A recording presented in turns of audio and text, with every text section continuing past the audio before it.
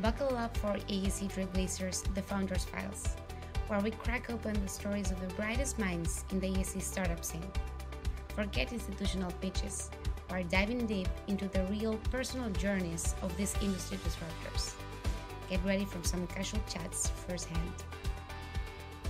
Hello, and welcome everybody to another episode of the AEC Trailblazers podcast, where we interview the most amazing founders of the AEC. Here with us, it's Alec. He's the founder and CEO of vGIS, a leader in AR and digital twin technologies, transforming how spatial data is visualized. Alec is a leading expert in AR and AI for infrastructure projects. As the founder of vGIS, he develops tools to improve construction efficiency and accuracy. With experience in various industries, Alec has a proven track record of optimizing business processes through technology. Welcome to the show, Alec. Oh, my pleasure. Thank you for having me. Did I miss something on the bio? No, that's an accurate summary. I think it flatters me quite a bit. We are an AR company, digital twin company, but first and foremost, we are a productivity company. So in the conversation, we'll explain our journey and how we got to that point. But AR, AI, or any technology in itself doesn't solve any problems, and it always needs to start with the problem, and then you have to find an appropriate solution for the problem. So it's been a long journey. Here we are. Absolutely. I think what you just said is so simple, but at the same time so hard for some people to understand, or at least it was for me at the beginning. Like I'm part of an accelerator program where I help other entrepreneurs, and they typically come with, I'm going to do this with AI, or it's like, well, first focus on the problem, and then you can see how you solve it. It might not be AI the answer, or maybe it will, but you never know. But besides that, I'm just curious, before we get into the geeky part of how you do everything in your company and the amazing stuff you're doing, how you started on the AC. Well, like, you've always been in the industry. Can you tell me a little bit about young Alec? My background is actually working for large corporations. So I worked for major banks and insurance companies in Canada. I always wanted to do something by myself. I attempted to do startups in the past, wasn't successful, so I ended up in a business school, which taught me a bit, but apparently not enough, because I started a couple of startups that were quasi-successful, although not a large scale. And then we created technology, which was the solution in search of a problem, which taught us quite a bit, and it evolved eventually in vGIS. So I definitely not from the AEC space, not from the geospatial space. I ended up here by accident just because we didn't know how difficult it is. It's true. I think it's a double combination of difficulty in our industry, because first, the industry is hard, right? The processes are slow, or the projects take a lot of time. They're complex. But also developing stuff is not like, developing an app, simple app or a simple website. You need to deal with 3D development and large scale projects and data. So I bet it was not a easy path for you. It was not a straight path. We had to balance between different ideas and different pivots on the journey. In fact, we never started in AEC space. We have got here by accident, because we started mostly with the technology for utilities and utility locates. And then we discovered the mistake that we've made is that we're not solving a problem. We have a solution that we're proposing to different groups. But luckily, our team listened to the feedback, and we gradually, over time, shifted to AEC. So our technology was applicable to AEC. And learning more about the space, we start finding our footing in the industry, and eventually arrived to where we are, which is productivity solutions, primarily designed for infrastructure space, but also very much applicable to the civil and heavy construction. So this is where we're focusing now.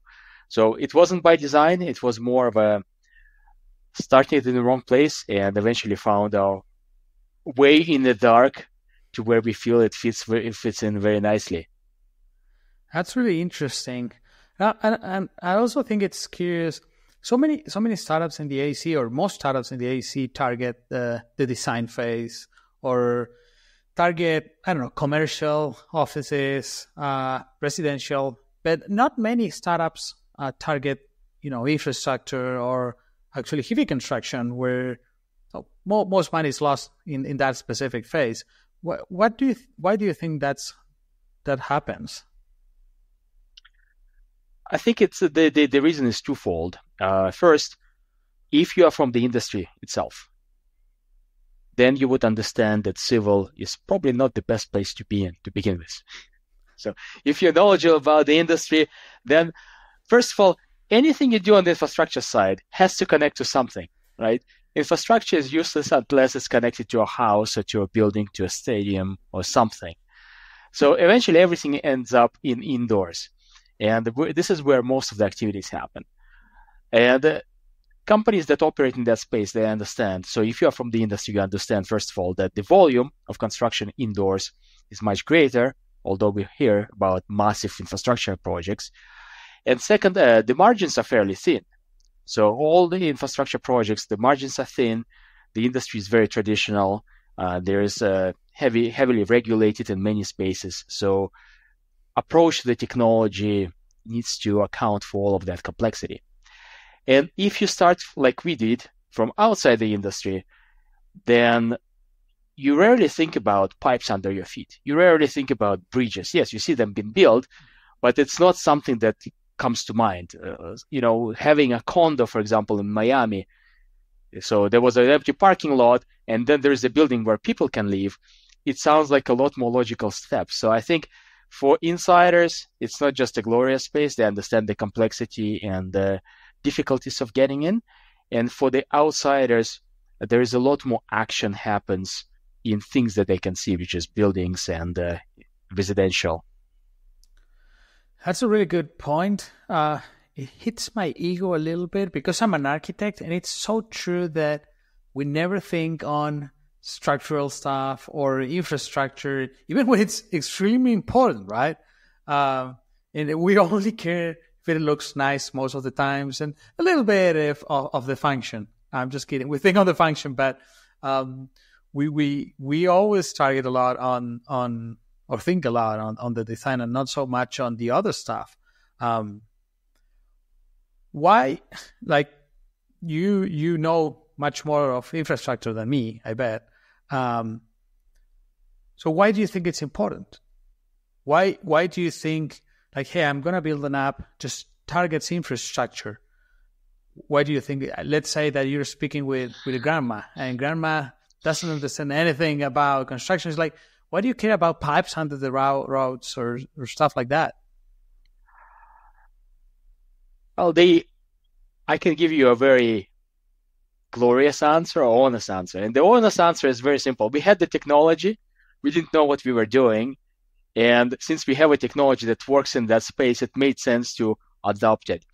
But the more I learned about the space, the more excited I really got about the whole situation, because there are quite a few, not a few, but there are a handful of big companies. So you have Esri, you have Bentley, and Autodesk, somewhat they dip in their toes in that, but they're mostly on the vertical construction side. And tools are highly fragmented and specialized.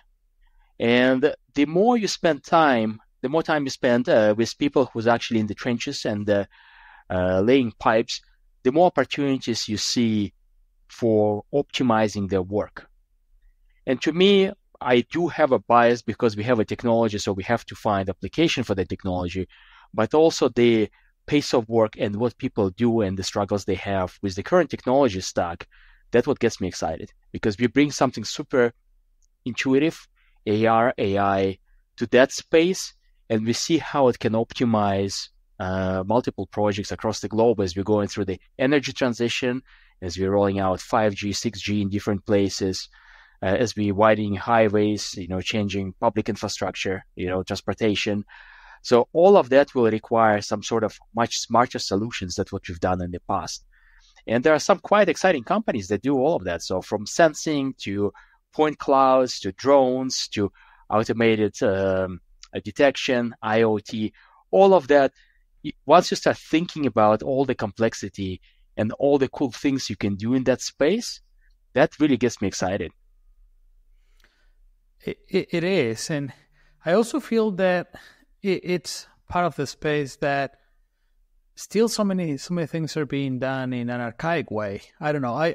A couple of years ago, I remember I used to work on a big casino in Vegas, and we had to build a casino, and the problem was that underneath it was buried underneath the lot. It was buried a lot of electrical duct banks, and nobody knew where the electrical banks were located. So they invested a lot of money to dig everywhere until they found the duct banks. And it's just insane. How on earth are we just digging on the earth trying to find things? And I see that all the time near the roads, and people, trying to find a wire, trying to find a pipe. And man, that's just insane. How can municipalities or people know where everything is buried? I don't know if you have encountered the same problem as well. Well, finding the wire, it kind of makes sense because infrastructure is not something that we put into the ground yesterday. So we built cities. So sometimes some cities go back to Roman times. In North America, obviously, it's not the case. But here, it's not uncommon to see gas lines that are 50, 70 years old. And at the time they were put in, there were no computers. Everything was measured as fixed offsets from buildings, from trees, and those trees or buildings no longer exist. So there will be a lot of live infrastructure in the ground. There will also be a lot of abandoned infrastructure in the ground, as utilities used to just leave pipes in the ground, as is easier. You can see it actually in Seattle. So if you go to Seattle, they have the whole underground city there, and they do underground tours around the underground city. So there's a lot of history dug down beneath our feet. So all of that information has to be somehow revealed. So it's not magically going to appear in your drawings. What surprises me is in the adequacy of tools once you identify all of that. So granted, you have to find it. So somebody has to find it at least once. But currently, once you found it, there's not that many tools that would allow you to then reliably say, this is where it is. I already found it, so now I can use it as the reference. So people still rely on repeating the same steps to continue finding the same pipe over and over and over again. And also, when you work with construction companies, they often hit their own infrastructure because they put something in the ground and they forget that they adjust plans a little bit to accommodate specifics of the environment or to accommodate timing and schedule. And then they come back to the same place a year later, assuming that they put it there. When they put it here, start digging, hit their own pipe. It happens all the time. So what surprises me is not so much that our inability not to know where things are in general, but our inability not to know where things that we already discovered. So, and this is where our solution comes into play with AR and everything, because we attempt to give you a much better view of the things under your feet once you identify them. What happens when, let's say I'm a construction company, right? And I discover a pipe, right? The municipality hired me to do something, a utility, and then I discover the pipe, I fix it, and then I just go work on another job. Does this typically, how that data translates to the next construction company that the same municipality works? The municipality hires you and uses the platform, so then in the future can use that data that is already available for a new company, or companies keep it to themselves, or how that typically works?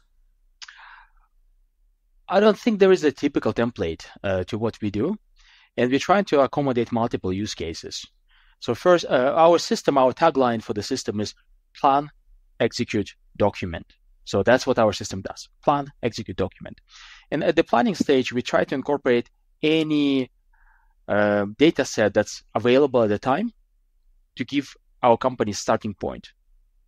Also, they can use our system to visualize what they design, do site walks, and optimize excavation plans, optimize construction plans. Execution is straightforward, but the documentation part is interesting because it leads to answering your question. Some companies just want to finish, document, and hand it over to municipalities. We're also exploring possibilities of feeding that data directly to the end customer.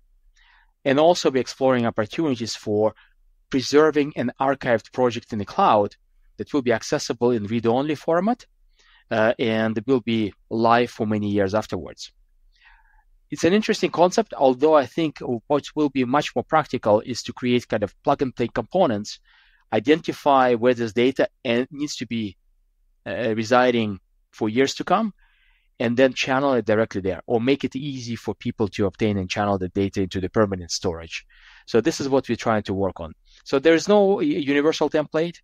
There are different approaches to each project, and we try to identify and consult with our customers and on the best way of handling it.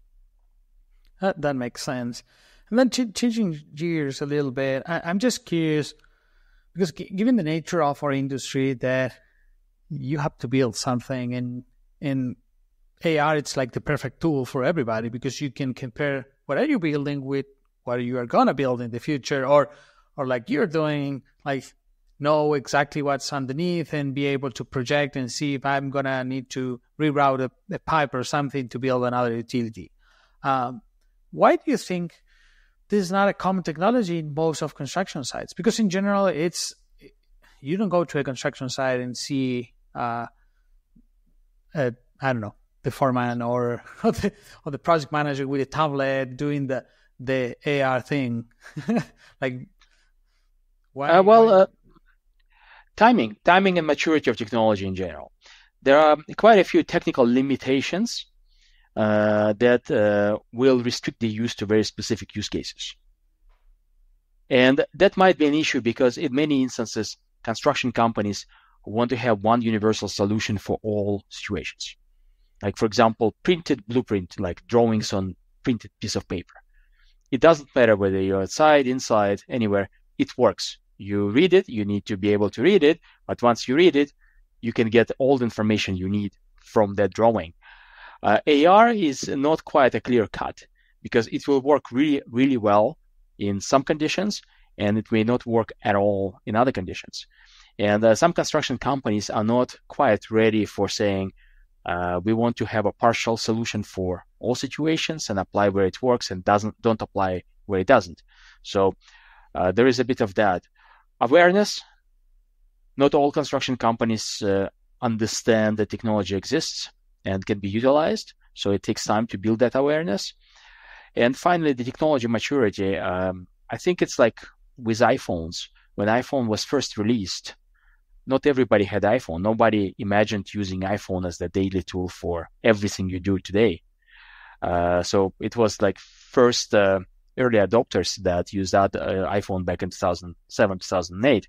But over time, it accumulated features, apps began to mature. Companies established the security processes, management protocols. And with that, mobile became the predominant ways of doing things right now. I think the same thing will be with AR. The only problem is that it's not as scalable as consumer technology. You cannot put tens of billions of dollars in R&D and evolve it every year so that over the course of 10 years, it becomes number one tech. So it takes much slower in that space to mature. Interesting. I just want to double click on what you first said about that it's a partial solution in some cases. So it's good for some cases and not so good for others. Can you give me a couple of like practical examples on that? Positioning is a very difficult topic. So for instance, outdoors, we can establish positioning of up to 1 centimeter. So half an inch is the tolerance that we can attain with proper use of the system. We continuously run into situations where a company wants to roll it out universally to everybody within the organization, but they have work that's been done, let's say in downtown core. So they end up walking close to buildings where positioning technology will not work as well, and your accuracy will drop to 50 centimeters, like a couple of feet to a meter, just 3 feet.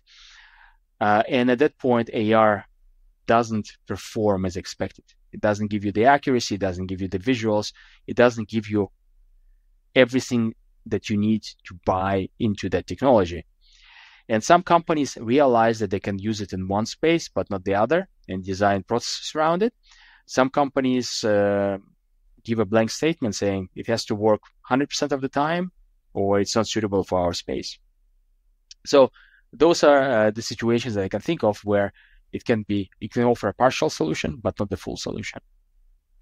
Well, that makes sense. Technology, well, and I think it's a common mistake in general. Like, people expect technology to work perfectly on every situation. And it's just another tool. Like, it's a really fancy tool, but it's just another tool. You cannot use it for every case the way you want.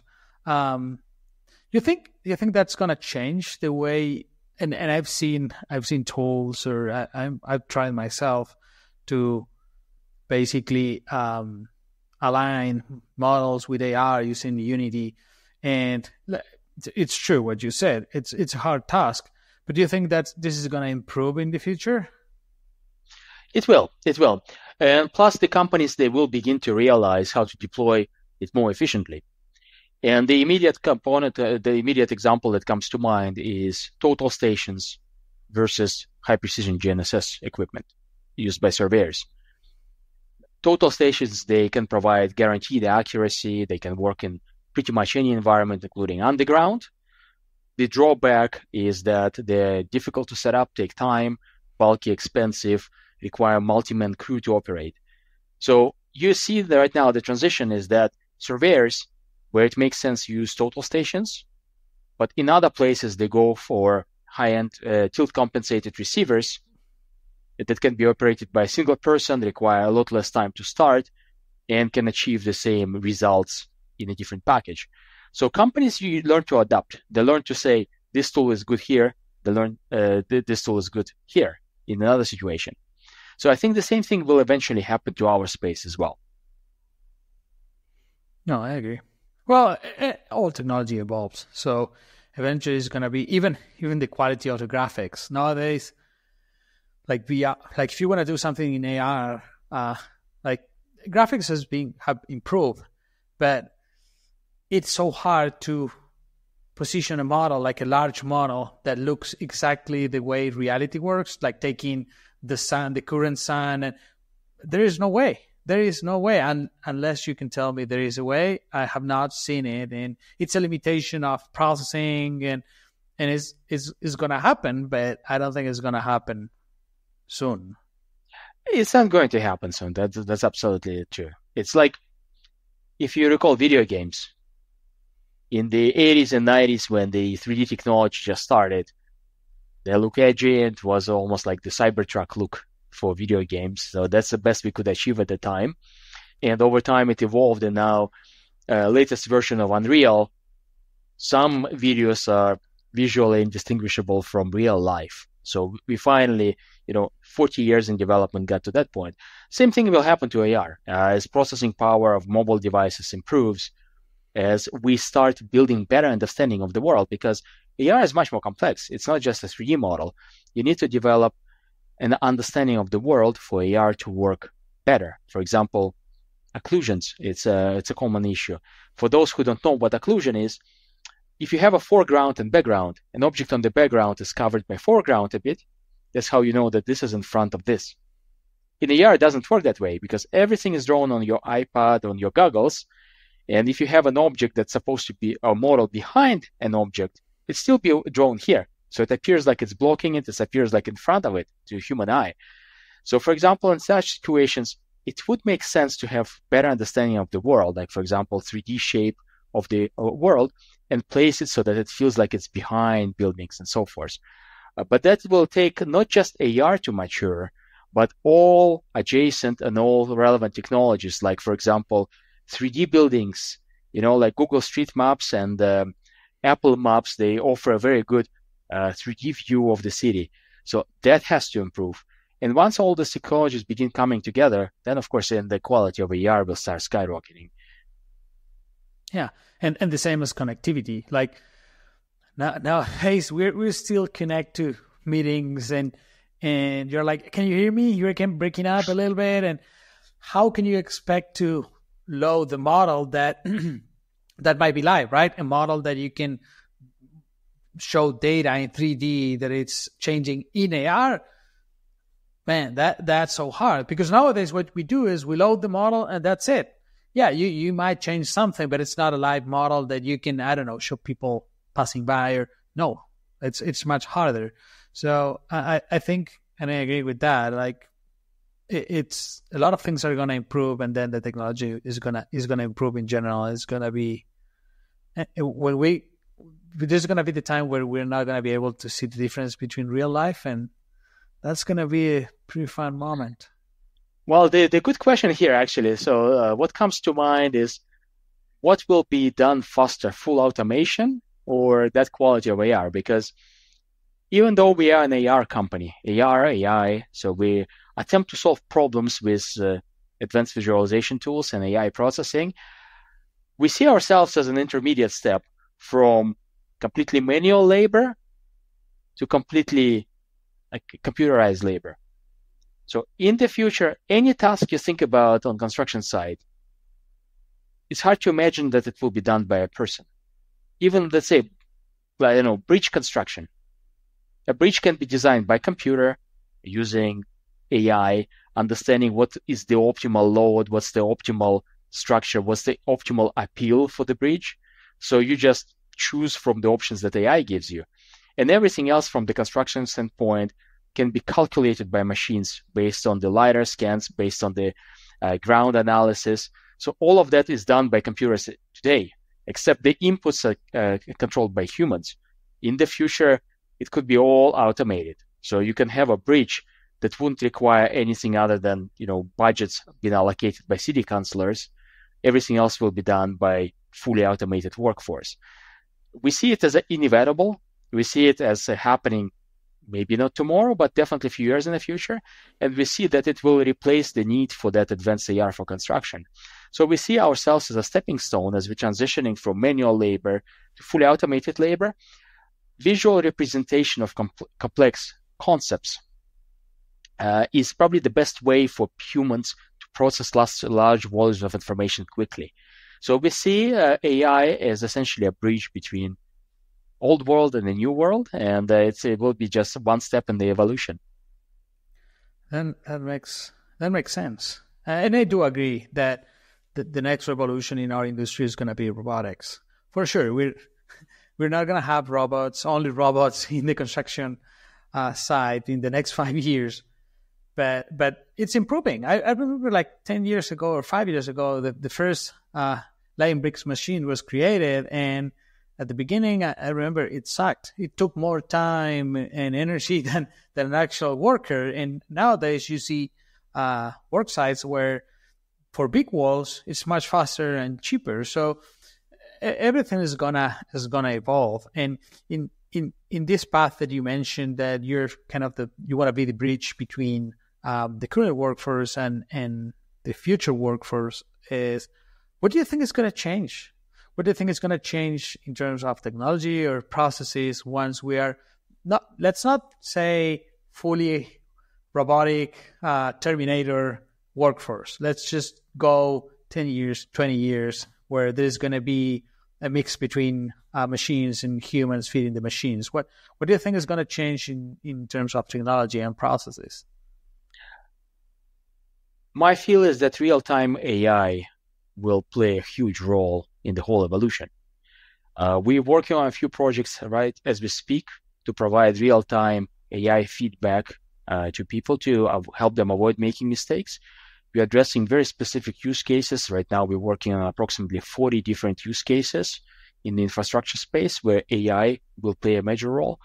But I think AI to support decision making will play bigger and bigger and bigger role and will become integrated into part of the construction process. So that's what I see as the immediate change, and it will hit us really fast and really, really, really hard, because from trivial things like traffic management, right now you have two people with stop signs standing on the opposite side of the construction site and managing traffic. In the future, things like that can be managed completely with AI that will recognize movements on the road, will recognize and control the traffic flow through different means. So you probably wouldn't need as many people. You would be able to use AI, and I'm just providing a futuristic theoretical view, AI and, for example, a drone that just hovers over the construction site that monitors human movements, machine movements, and instantly notifies or stops a machine in case the person comes too close to that machine. So right now you have a spotter that has to observe excavator to make sure that they don't swing and hit a person. In the future, it can be fully automated with high accuracy, because properly designed AI doesn't get tired, doesn't get distracted, doesn't start checking news on their phone. It will be there monitoring 24/7 if necessary. And it will continuously improve and replace some manual tasks in the field. So I think AI technology is coming in really, really fast to construction sites.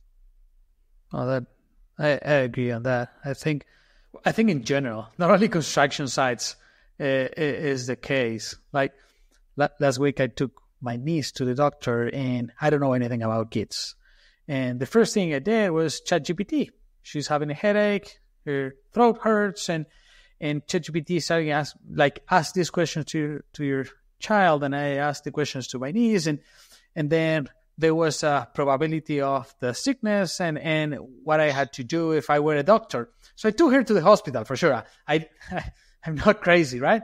Took her to the hospital, and then doctor came and asked for a couple of studies, and I was like, are you not going to do this study as well? And the doctor said, yeah, that might be a good idea too. So it was insane. I was using ChatGPT, and it was helpful for the doctor. It's not that I know more than a doctor, but I think maybe you do. Applied on everything. Maybe. By now, maybe you do. It depends on the doctor. Yeah, and it's gonna happen like that on the construction side, I guess. Like it's gonna help you with everything, not only dangerous stuff, but even like, hey, you need to put together a wall. Like, this is the material you need, or go here, go there, do this, do that. So for training purposes, also, it's gonna be amazing, I guess. Oh, absolutely. And as we're facing problem with demographics, because everybody talks about the difficulty to hire and shortage of skilled labor, we will see that transitioning even more. Like, people are not right now. If you ask anybody, are you excited to be digging trenches for the rest of your life? I guess not too many people will say yes. And people don't generally learn this stuff unless they have to. And I think AI and the technology will help ease that transition and will help ease that shortage of skilled labor, because first of all, it makes your job much more fulfilling as you're doing something more engaging, much more interesting. Second, it can help you address some of the skill shortage that will take you maybe 20, 30 years to acquire, because it will be available at your fingertips through the smart prompts, smart technology, and will help you avoid making mistakes. Because right now people make those mistakes for years, and eventually they learn to avoid making those. And so technology will help us evolve. Yeah, and it's at an exponential speed. It's not only, I think it's every year it's more and more. The pace is getting faster, so it's a fun time to be alive. Fun or scary, because it also raises a whole bunch of other issues about ability of people to adapt to the pace of innovation. because we have finite capabilities for learning, and certain age groups, they have much more difficult time to adapt to new technology, and accelerating innovation may cause real disruptions to the space, because it may create rapid winners, and it may create, of course, a lot of people who miss out simply because they can't keep up. It's going to happen for sure. I don't think it might happen. It's going to happen for sure. Like some people say people are not going to lose jobs because of technology. I don't think that's true. A lot of people are going to lose their jobs because of technology. It is a reality. But then many of those people, they take advantage. They can be quick winners, like you said. Like if they are quick, they can make a lot of money out of it. So I think it is what it is. Like you cannot stop it. That's the thing. There is not an option to like just gonna turn off my phone and I'm just gonna build the all way. No, because if you do that, you're gonna go bankrupt. So I don't think we have an option at this point. You either do it or you die.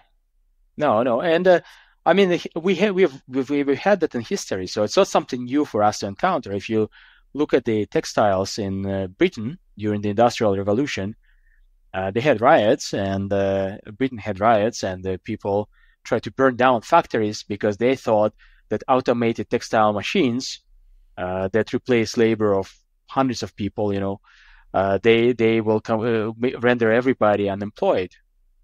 But it didn't happen. It's just we have now more clothes to wear than we did 300 years ago.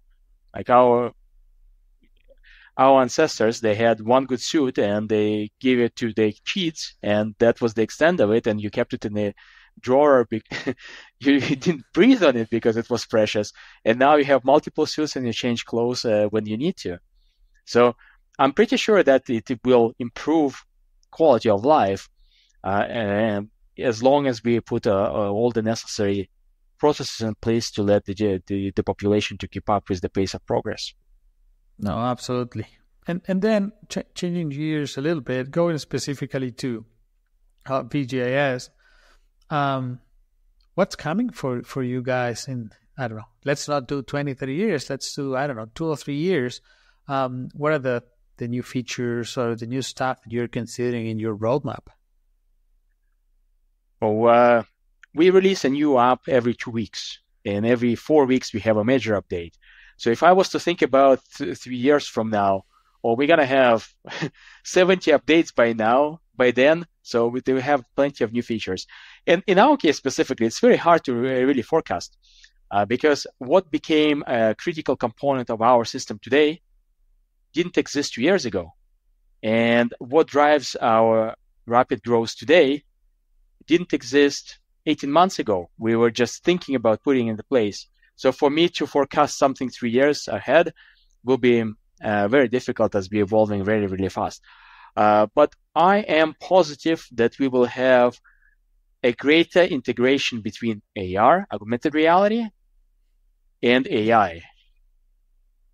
As we start understanding use cases, these are mutually complementary technologies, and one enhances the value of another, and that's what we're going to probably invest heavily into over the coming years.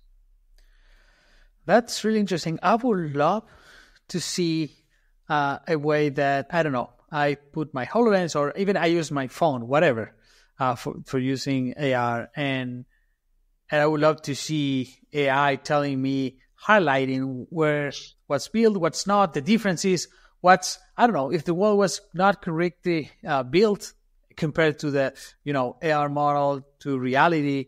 That would be, I know it's extremely complex and we're not there yet with technology in general, but that would be awesome. Yep, and not that specific use case, but we're doing something similar for ours, and hopefully within next few months we will be able to speak about it publicly and show some stuff online. So stay tuned, follow us on LinkedIn. Good way to plug in our LinkedIn page.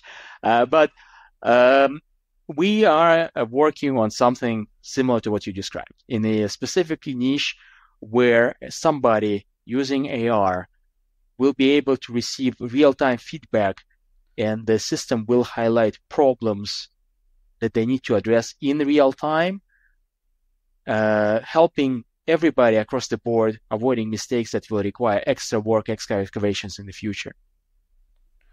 Interesting. Don't worry, this is not public, so you can tell me everything about the new feature. It's fine. Trust me. Yep.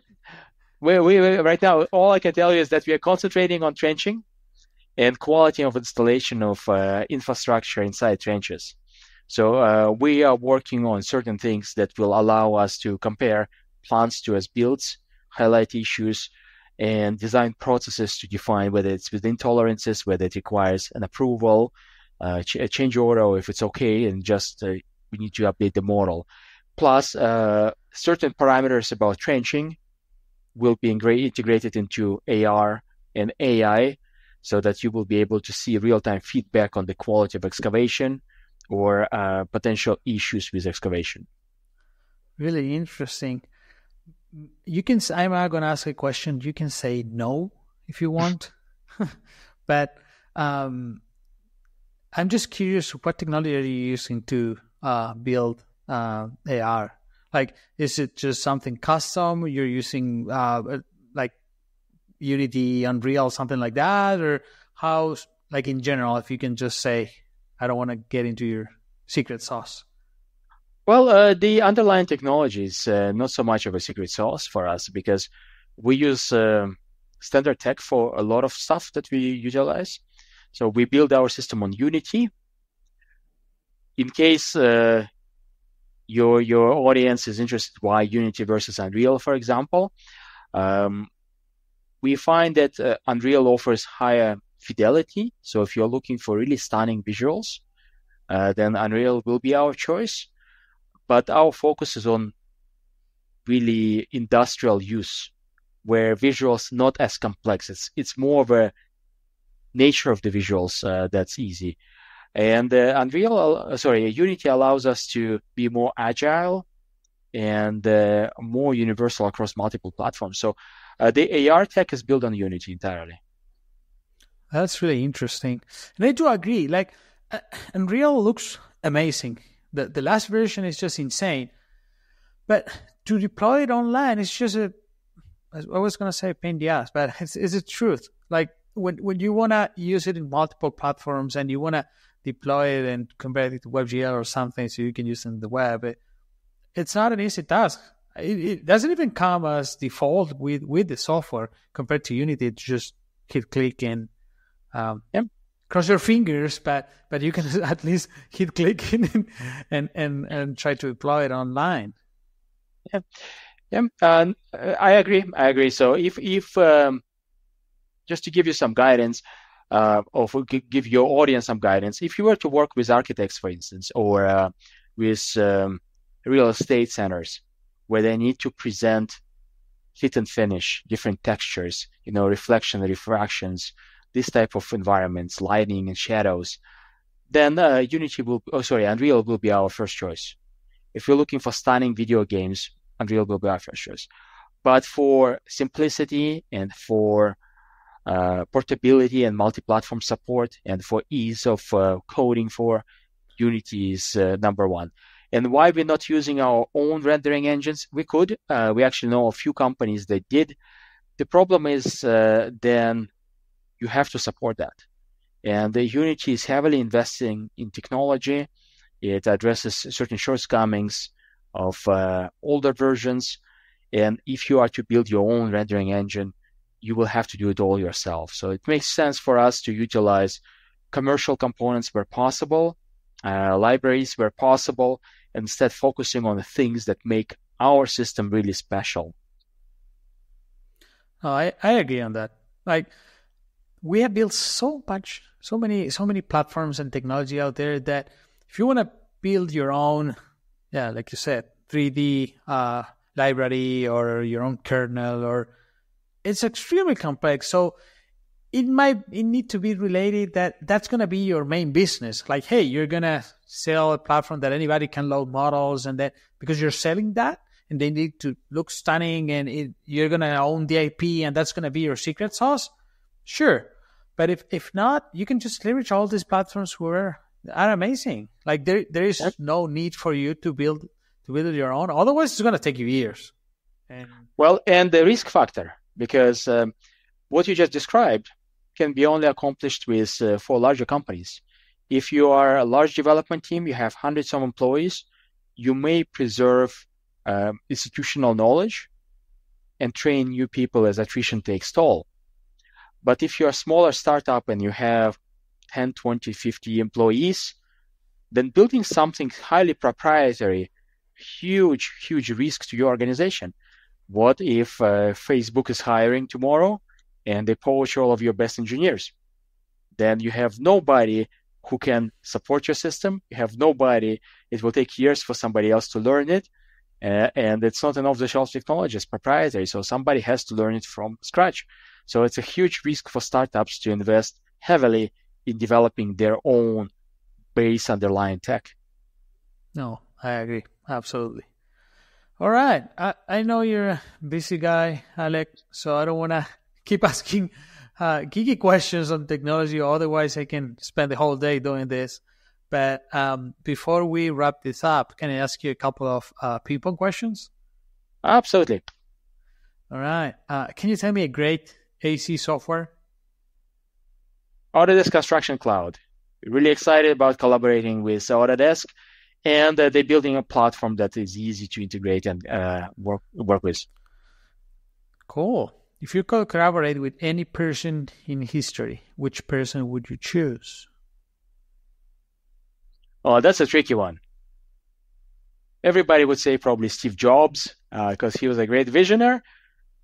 Whether he will be interested in working with us, it's a different story. But let's say that the person you choose is obliged to work with you.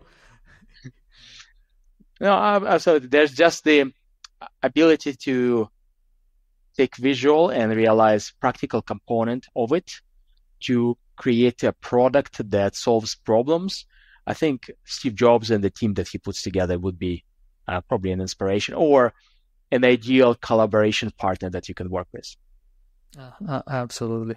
We all wish to have Steve in our team. Yeah. And then,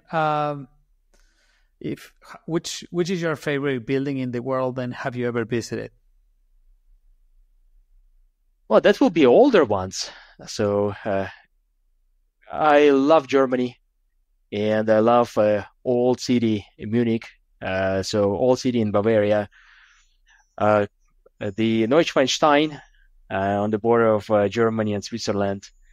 That's a lovely building to visit. So if I was to thinking most amazing building in the world, my mind takes me there immediately on a nice sunny day. To Bavaria. Munich. We just went to the Autodesk meeting they did in like 2 months ago in Munich. Never been there, but beautiful city for sure. Great food and great view for sure. Yep. All right, man. Before we say goodbye to each other, can you tell everybody where they can know more about vGIS or contact you as well? Absolutely. So our website is vgis.io, 4 letters, vgis.io. And you can search for vGIS on LinkedIn. We have a quite vibrant LinkedIn page where we post latest updates, some interesting industry news. So feel free to follow. Actually, I will strongly encourage you to follow us on LinkedIn. And should you have any questions, send us an email. We have a contact form on our website. We have our website emails on the website. And if you're on LinkedIn, I am fairly active on LinkedIn, so feel free to send me a direct message. Absolutely. Thanks so much for your time, Alec, and I hope you enjoy your afternoon. Thank you for having me today, and have a good afternoon as well. Okay. Thank you. Bye-bye. Bye now. Thanks to our listeners. If you like this content, you can find past and upcoming episodes in ascworks.everse.com and at all of our Everse social media. We'd love to hear from you and recommendations for new content, so leave us a DM and we'll make sure to catch it.